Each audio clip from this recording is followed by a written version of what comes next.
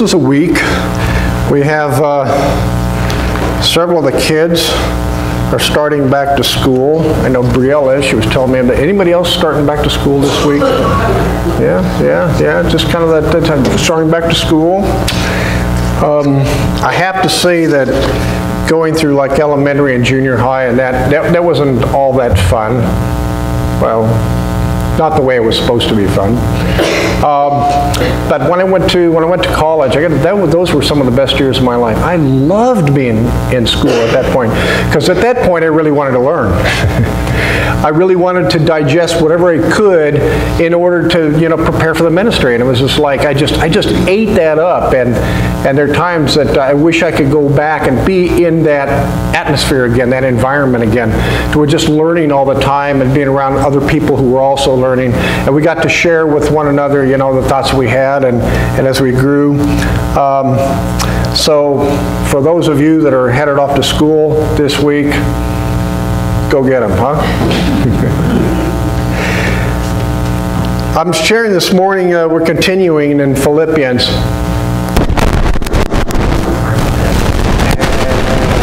Maybe we're not. Maybe that's the thunder from Houston. I don't know. This morning as I get started, I just wanted to kind of open with a story that as I had gone to Warner and prepared for the ministry, after that, we began to put out my resume, such as it was, that I'd gone through school and I was looking for a church to pastor and follow God's, leading in my life. And I sent off my resume a couple of different places. I sent them to some of the, what we call directors or area administrators or whatever of different regions in the country, and especially on the West Coast. And I got 2 replies. And one was from Colville up in Washington. It's up toward the Canadian border up above Spokane.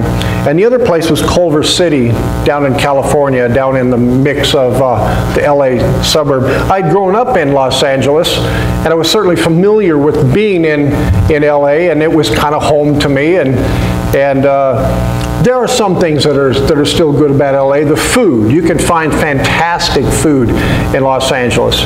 You can go to the mountains if you can see through the smog and find the mountains. You can go to the mountains in a day. You can go down to the beach in a day. You can go to Disneyland, and you can go to Knott's Berry. You can do all those kinds of things.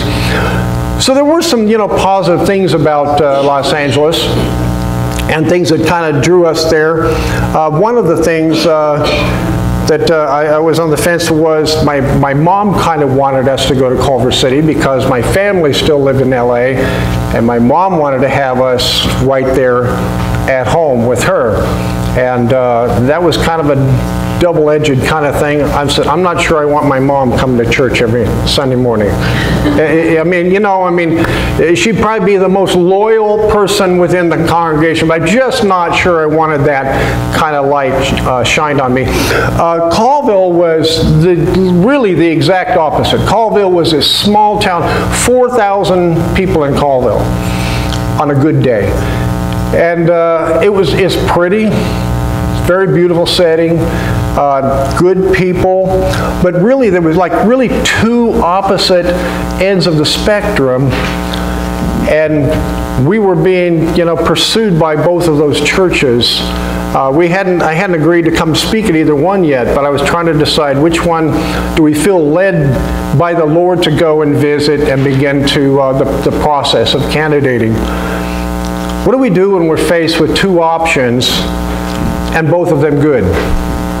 What do we do when we've got a choice to make, and either way we go, it could be a good choice? You ever had that situation? You ever face the thing between 2 good things? That can drive you nuts. If I choose this, that'd be good. If I choose that, it would be good. Well, which one? They may not be just the same. They could be at opposite ends of the spectrum, like Colville and Culver City. But they're both good, and they would both be pleasing to the Lord. So how do we choose? I wrote a devotion the other day, and to open it up, I said, one of the most common questions that believers ask is, what would God want me to do in this situation? We're faced with that all the time. What does God want me to do? Should I move here? Should I buy that? Should I take a position on a church leadership? What should I be doing in this position? So again, some of you may be facing that decision today, or next week, or next year, because those decisions come for us all the time, and we want to know God's will. We want to follow God. We want to be where He wants us to be. In Exodus, in the beginning part of the Bible, the Israelites are being led out of Egypt. Moses has been assigned the task of leading them through the wilderness and taking them out of Egypt. You're familiar with that story. As they went, it said God went before them in a cloud by day, which was kind of handy because it provided a cooling of the effect of the sun's rays in the wilderness, and by fire of night, a pillar of fire at night, which would have had the opposite effect, that in the wilderness and the desert it could cool off quite a bit, and so the fire kept them warm. And again, it was a visual sign of following God. Wouldn't it be great if, when we were faced with decisions, God would show up in a cloud by day and a pillar of fire by night? I'd love that. I don't know about you, but just to know, to have it clear, this is the way I'm going. There's the pillar of fire. Follow that. That's the way we're going. Later on in the Bible, some of the leaders of Israel came up with another way of determining God's will. It was called Urim and Thummim. You heard of that? It's like dice. They were holy dice. Not Yahtzee dice, but Urim and Thummim. And they would cast the lots like that, and they had a way of reading those dice to figure out what God was wanting for them. And God would, I guess, have the dice fall the way they were supposed to. Wish God would give me the numbers for the lottery. That would be really, really great. Gideon put out a fleece. You may be familiar with that story. God had sent a messenger to Gideon, an angel, and he had told him, Gideon, there's some things I want you to do, and one of those was, of course, the Battle of Jericho. And he came to him, and so Gideon, in trying to determine if this is really what God wants, put out a fleece. And he put some things out on the ground, and he asked God, well, if this is your will, then make it be this way, and if this is your will, make it be that way. People still put out a fleece today. There are people who still use that kind of thing. It's just a reasoning kind of thing that, Lord, if you really want me to have that car, I would pray that the financing would go through. That was supposed to get a laugh. I guess it didn't. But people do that kind of thing. You know what I'm talking about. Lord, if you really want this to happen, open up that door. If you really want that to happen, and that's kind of their like fleece, right? We really want to know what you want for us, God, so help us with that. In a football game, to determine who gets to kick off or who gets to make a decision when they kick off, they flip a coin. And sometimes we flip a coin to make a decision. Not very, well, sometimes it works. And now we have the internet and we have Siri. We can ask Siri, right? Siri, how do I boil water? Siri, what should I do about this? Siri, what should I do about that? Have you heard of Siri? Yeah? I don't know how much Siri can help us in our decisions when we're following God. So, we find ourselves with Paul looking at major decisions in our life. We've been going through a study, as you know, in the letter of Philippians. And we're noticing together that much of his writing in Philippians to the church really focuses on life together, how we do things together. We've looked at a number of things. And last week we looked at finding the silver lining. And just this week, in fact, Pam was sharing with me that she was going through something a week or two ago and then bumped back into somebody this week when she was going through something again. And she says, God showed me a silver lining. And it was a nice way of seeing how God works in our lives. But He works in our lives as a group of people, as a body. You know, the church was God's idea. It wasn't ours. we're social by nature and we like to come together, but the church wasn't our idea. It was God's idea. It's His body, where the hands and the feet song goes, where the eyes and ears of Christ. Well, as we continue through this letter, we see that Paul is faced with a major decision. And even in that decision, Paul's concern is for the church. His concern is for believers. In verse 21 of Philippians, in the first chapter, Paul writes, "For me to live is Christ, and to die is gain. For me to live is Christ, and to die is gain." This perspective really is found throughout Paul's writings.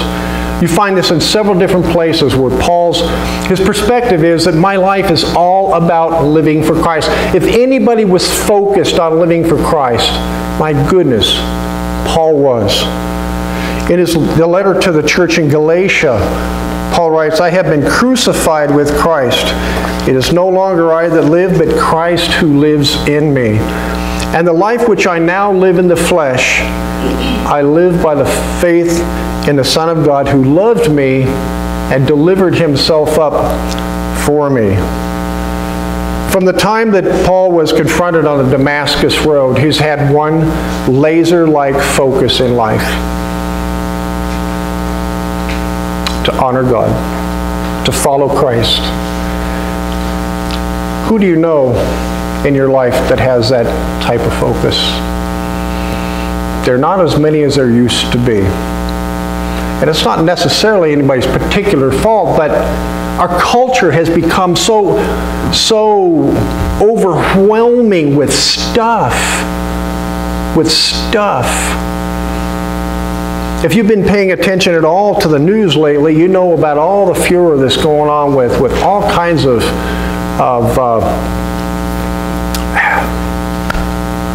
when you get old, you can't think of words all of a sudden when you want to. Protests going all over the globe. There's all kinds of stuff going on. And it seems as though the world is just imploding. It can feel that way. You know, one of the ways to deal with that? Turn off the news. Just walk down the street. Just visit with a neighbor. Have a cup of coffee with somebody. And ignore all of the stuff out there, because it tends to wash over us. I'm not talking about living by hiding our head in the sand. I don't mean that. But it seems like there's so much going on around us that it's hard for us to really focus. And Paul had one focus. You know, and his culture wasn't really all that different. Maybe they didn't have, Facebook, but he had a lot going on around him as well. But he was focused on living for Christ. In fact, he was so intent on that, in 1 Corinthians he writes, and you've heard this, "Follow me as I follow Christ." You know, in a little bit, that sounds a little bit like bragging, or a little bit arrogant. But I don't think that's what he meant at all. He was so focused on following Christ that just get in line and follow me, and we're going to do this together. That was Paul. That was Paul. A few weeks back, I mentioned a fellow in our church up in Spokane that he lived such a life of focus like that. His name was Pat. And Pat loved the Lord, and Pat loved the people who were in the church, and he had a way of just being so approachable. Do you know people with yes faces? Do you? Do you know people with no faces? That's a different lot, isn't it? Pat had a yes face. Paul was approachable. Paul was somebody people wanted to gather around. Pat was too. Pat was so approachable. And the way that he lived his life in order to honor God began to reach out into the people around him. And as I said, when he had his funeral, person after person after person got up and began to share the difference that they had made. His granddaughter accepted the Lord because of his passing. She realized how much that he wanted to live for the Lord and honor the Lord, that his very life and death impacted her to the point that she gave her life to the Lord, and she's been serving Him since, and she's a wonderful young lady.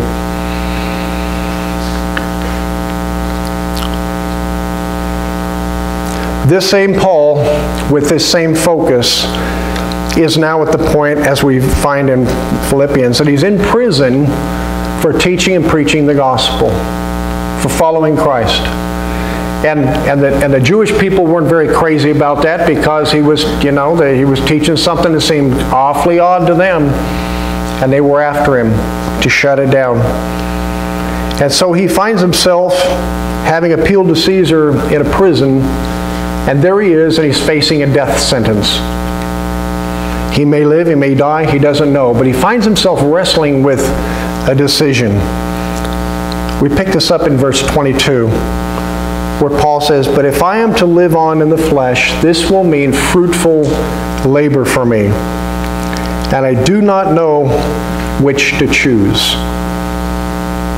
If I am to live on in the flesh, this will mean fruitful labor for me, and I do not know which to choose. Paul was stymied with the decision. Should I go on living and helping to serve the church, or should I be willing to die and be taken up and be with Christ? He was serious about that. He was serious about making that decision. It says he didn't know which to choose. His first concern is for the church, to be with them, to help them to continue to grow and mature in Christ. In speaking again of the Jews' opposition to the gospel in Romans 9, 1-3, part of what he says is, "I have great sorrow and unceasing grief because they had not accepted the gospel." They had not accepted the truth about who Jesus was. And he said, "I wish myself cut off for the sake of the brethren." Paul said, if I had my way, I would take their place. I would take their punishment so they could know Christ. That's how intent he was, that people would know Jesus and they would accept him as his Savior. Can you imagine that kind of intensity, that kind of passion, where people say, for the sake of him, I'll give up my life because I want him to know Christ. That is a laser-like focus. Continuing in verse 23 of Philippians, Paul says, "I am hard-pressed from both directions." It's kind of a word picture. It takes me back to the story of several years ago about a fellow who had gone out hiking on his own down in Utah. It was into the Red Rock area down there, and he was following a crevice. And he got into this crevice, and the further he got, and he got to the point where he got wedged in and he couldn't get out. Had you heard that story? Do you remember that?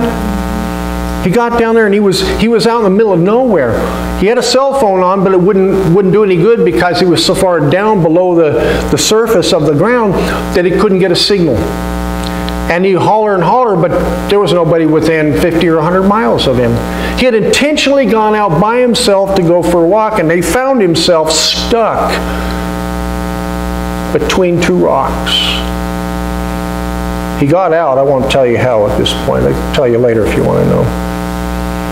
But that's the kind of picture that I see what Paul's talking about. I'm hard-pressed from both sides what to do. As I say, Paul was serious about this. It wasn't this flippant kind of thing where, well, I don't know what I'd rather be. Would I rather be with Jesus or would I rather stay here? He was hard-pressed to make a decision because of his heart for the church. He says, having the desire to depart and be with Christ, for that's better. And the word for depart, I kind of like this.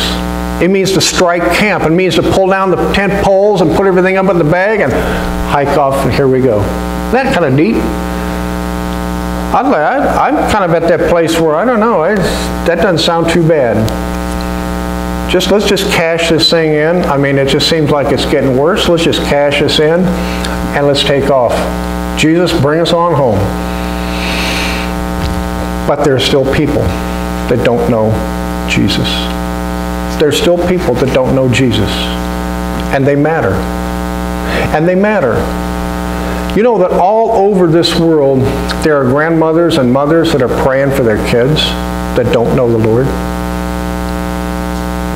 And do you know that probably every day you pass by one of those kids.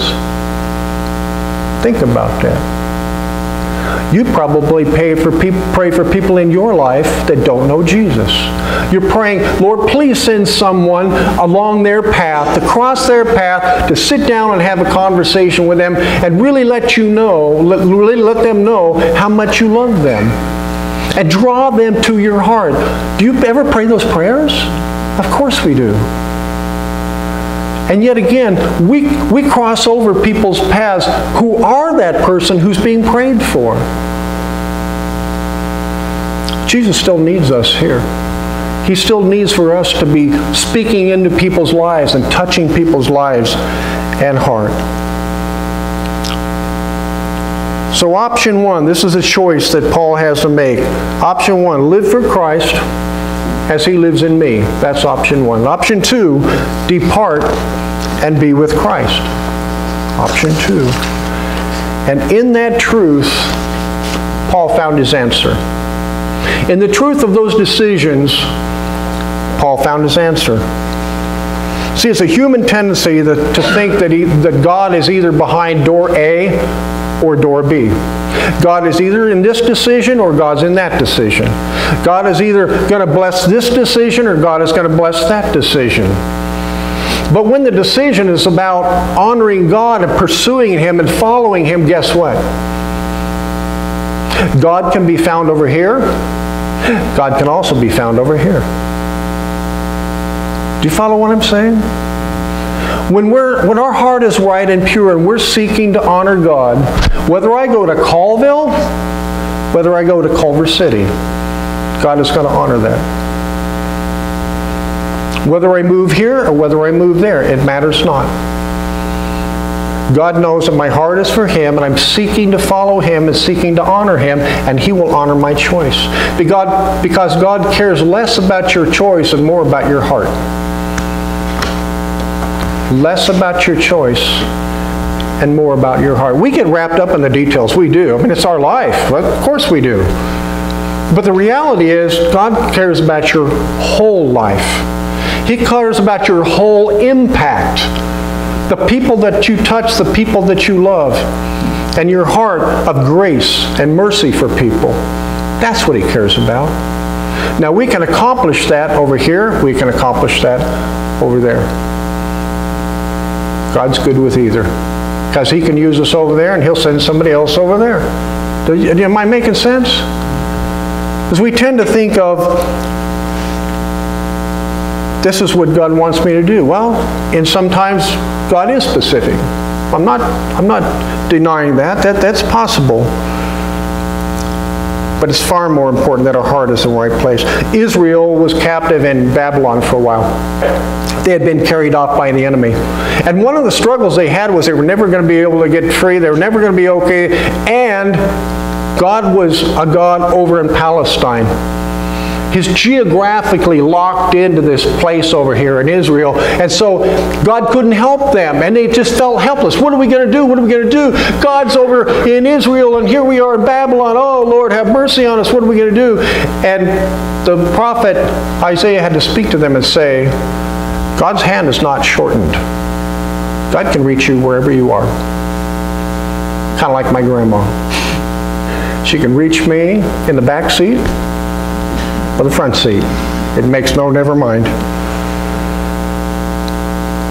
Romans 8:28, you may be familiar with it, says, for we know that God causes all things to work for good to those who love Him and are called according to His purpose. Amen? And as I said, I want to make sure you understand, I'm not saying that there are not situations where God cares, would rather you go this way or that way. But when we're talking about a decision where both choices are God-honoring, and it's in our heart to seek Him, God can be either place. So how did Paul choose? Well, he shows us back in verse 19. In verse 19, Paul writes, And I will rejoice, for I know that this shall turn out to be my deliverance through what? Your prayers and the provision of the Holy Spirit. The way he made his choice was through the support of the prayers of the people in Philippi and other places that he had a relationship with believers, and through the Holy Spirit. Prayers. Prayers of fellow believers. Prayers of the church. We prayed right before church for Larry and Myrna and Eloise. Those prayers matter. Those prayers are raised up to God for a brother and a sister and for God's children. God loves you. And if he loves you, he loves Larry. He's his precious son. And Myrna, precious daughter of God. He loves them. What would we do for them? Anything we could. What would God do for them? Anything he could. I miss my grandmother's prayers. My grandma had passed away back in 1989. That's a long void. That's a long void of my grandmother's prayers, because my grandma prayed for me every night of her life. I don't have the least doubt about that. We would go to my grandma's as kids, and we would, at night before we went to bed, Grandma would call us. And if I said this already, I'm sorry, but it's just, it's my life. She'd call us around the bed, and we'd have to kneel down, me and my brothers and my sister, whoever happened to be there at my grandma's that night. We'd gather around the bed, kneel at the bed, and Grandma would pray with us. And she'd have us pray, and then she would pray, and we did that every night. And when we weren't there, my grandmother kneeled at that same bed and prayed for us all of her life. And as I got older, because I was, in my younger 30s when she passed away, she would remind us every time we'd see it, I pray for you I know you do, Grandma, don't you stop. You got somebody who prays for you? Are there people that you pray for? There are times in our lives that people are walking through things, and we have a tendency to say, you know what, I'm going to be praying for you for that, right? You may have of doing this, and if so, I'm glad. And if not, I'd like for you to begin to do this as a habit. Instead of saying, you know what, I'm going to be praying for you, say, you know what, can we pray? I'd like to pray for you. You know how much difference that makes to a person? It's amazing. It's not a promise that I'm going to and maybe you forgot. It's you stopped, took the time, and prayed with me right then and right there. And you showed me how important I was when you did that. That is so impacting. So go ahead and pray for them when they're not there, but I ask you, if you're not already, take the time and pray for people right where they are. It doesn't matter where you're at. It can be the supermarket. It's not a place thing. It's a time thing. It's a moment thing. Deb and I are involved in ministry with CMA. You would believe the kind of places we find ourselves and just say, can we stop and pray with you right now? And they say, yeah, you betcha. And we might think, well, that seems a little awkward. It's not awkward at all. We're lifting them before the Lord. Now, we don't stand there and put our hands up and, kind of motion for the crowds to be hushed while we have a prayer. We don't start praying loud prayers for the world to be seen. In fact, Jesus says that's not really all that impressive. But we just take those people and we bow our heads and we pray with them and lift them up before the throne of the Father. The throne of the Father is wherever we are gathered together, lifting somebody up in prayer. The prayers of fellow believers and the Holy Spirit's guidance. Jesus said that I have to go in order that I can send to you the Holy Spirit, the Comforter. And when He comes, He will guide you into all truth. All truth. All truth. Including the truth of those choices that we need to make. The Holy Spirit will guide us. I was sharing with somebody this week about knowing His will. And this person said to me, there have been times that I haven't been really clear on exactly what God wanted me to do, but I can tell you this one thing. I've known when I've been clear on things that God did not want me to do. Does that resonate with you? There have been times that you were facing a decision and you knew, I am not supposed to take door B. I don't know about door A, but I know I'm not supposed to take door B. God speaks to us. as we speak with Him. As we speak with Him. I had written in this devotion, and I'll share it again with you this morning, simply that when I'm faced with a decision, I know exactly what my grandmother would tell me to do with clarity. I have no doubt. Decision A, decision B. And if I stop and think, what would Grandma want me to do? I know what she would want me to do. How do I know that? How do I know? Come on. How do I know? You know she's praying. I know my grandma. I know my grandma. I know her well. My grandma taught me well. We had a close relationship, and I know my grandma. I know her spirit. I know her perspective. I know her mind. I know her heart. I know my grandma. And I know without a doubt, Grandma would want me to have another piece of chocolate. That's for sure. But maybe not another cup of coffee. As much as I love coffee, my grandma was concerned about the effect of coffee. Actually, she got us drinking coffee. We would sit in her kitchen and she'd pour coffee, and then she put, like about that much coffee, about that much milk, in a cup, and we were drinking coffee. And my grandma got me hooked on coffee. Grandma, it's your fault. But she was concerned that we'd drink too much when we got to be adults. And she told me one time, she says, Timmy, I was like 25, Timmy, you don't drink like more than 2 cups of coffee a day, do you? Well, I know, Grandma. In the back of my mind, I'm thinking I drink more than 8 cups a day. I know what you would want because I know her. We're supposed to know Christ like that. We're not supposed to know about Him. We're supposed to know Him. We're supposed to spend the kind of time, devotional time, reading. It's not this black and white, legalistic, like 3 pages or 2 chapters. None of that. It's just time. It's time with Christ. Some of my best time is when I was driving truck. I'd go down the road hours and hours, and even now when I travel back and forth, to Spokane at the beginning and end of the week, I leave the radio off and I spend time with the Lord. That's how we get to know Him. And the better we know Him, the more we know what He wants for us. Because it's His nature. If God could make us, do you think He could figure out how to get a message through to us? Remember Moses saying, but I don't know how to speak. And God says, who made your mouth? Who made your brain? I think I could figure out how to get you my message if you would just open up your mouth.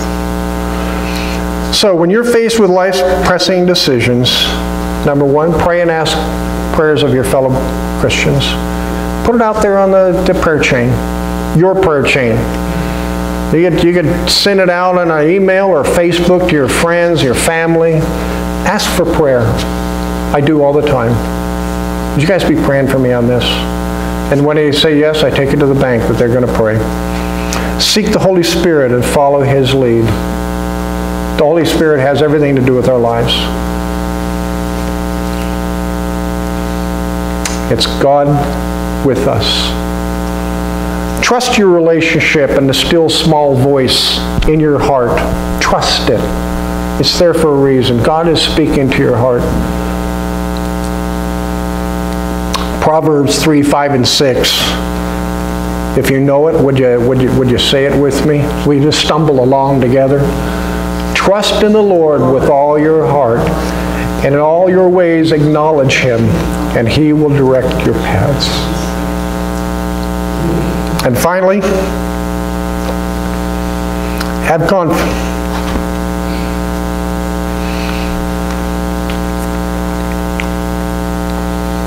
Have confidence that God will be right beside you, whatever choice you make. In verse 20, Paul says, according to my earnest expectations and hope, that I will not be put to shame in anything, but that with all boldness Christ shall even now, as always, be exalted in my body, whether by life or by death. We have the opportunity to honor God, and the decisions that we make to honor Him as well. Would you stand with me as we pray?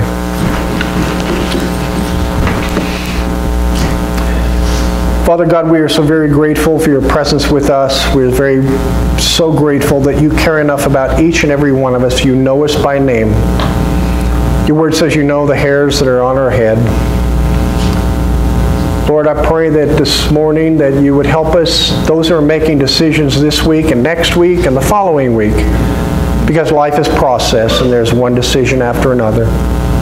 We pray, Lord, that as we seek to honor you and you know that that is genuine in our hearts, that you would lead us, that you would speak to us by your Holy Spirit, that you would speak to us with that still small voice in our heart, that we would know the direction you would have us go. And then, Lord, when we've made a decision, help us not to look back, but to have confidence that you walk with us.